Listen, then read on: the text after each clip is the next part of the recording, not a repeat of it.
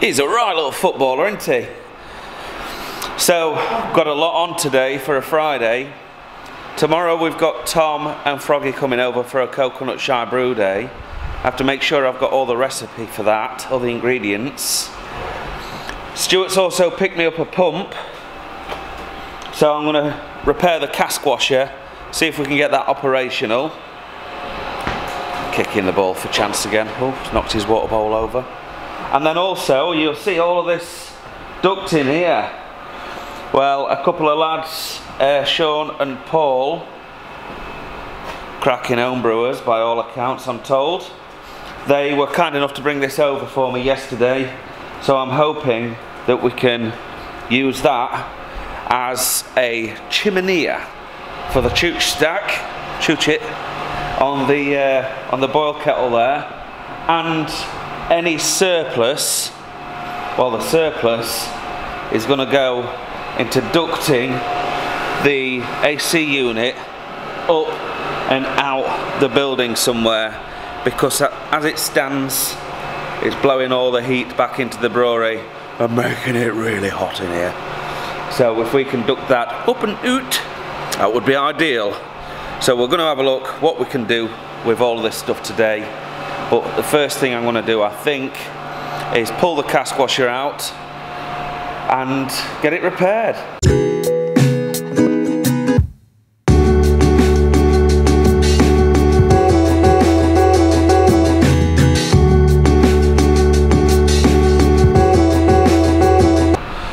Righto chaps, we've got the pump mounted. Still need to mount it electrically, but if we take you down on the angle cam, there we go, you can see that it's attached to the bottom of the tank using that adapter styley thing, and then it's attached to this beam on the base down there, and then on the inside you'll see we have a threaded nipple poking through. Unfortunately, it seals it well enough. So now what I need to do is grab the stainless steel pipe, the 1/2 inch pipe that I've got, 1 inch pipe that I've got, and I need to fabricate another one of these. So we've got a spray ball, I've got the fittings, I've got the pipe. It's just a case of doing a few weldy poos. So let's crack on with that. So I've got my hops stored in here. This is the coolest place in the building until we get the hop store and the cold room sorted. But that means I've got to reach underneath to get to the 3-phase power for the welder. So we'll give that a whirl.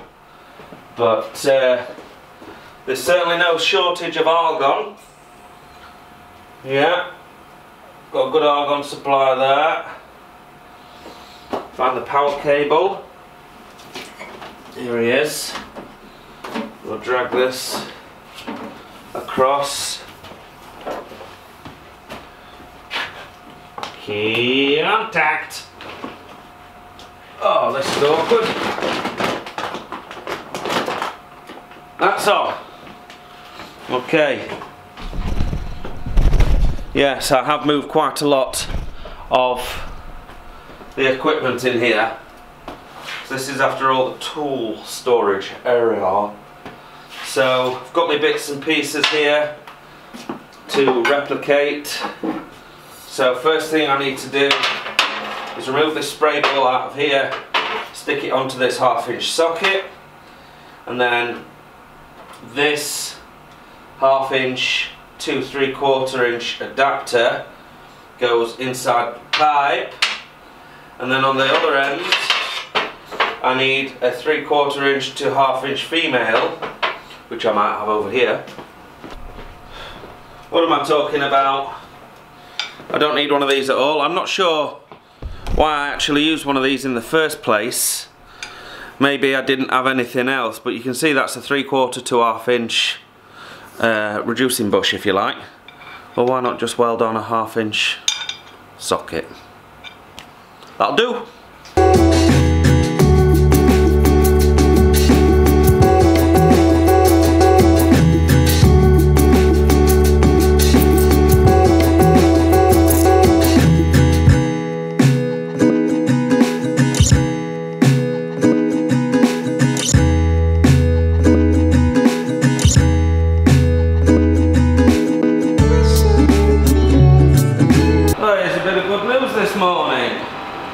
We've got everything in here.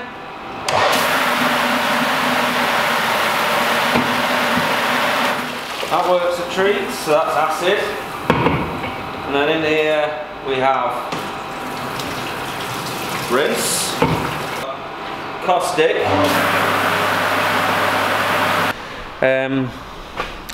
But I think I'm done for the day, folks.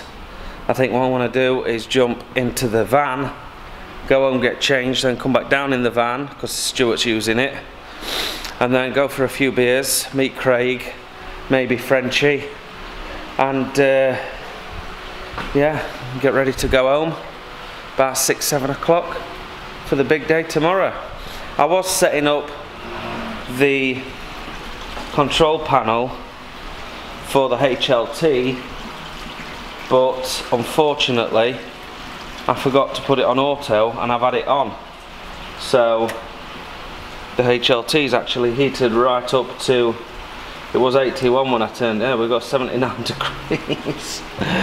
What a plonker. No harm done though, it's fine.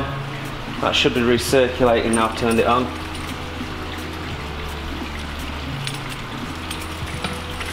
Should be. Let's have a feel. Oh yeah, I can feel it. She's recircling.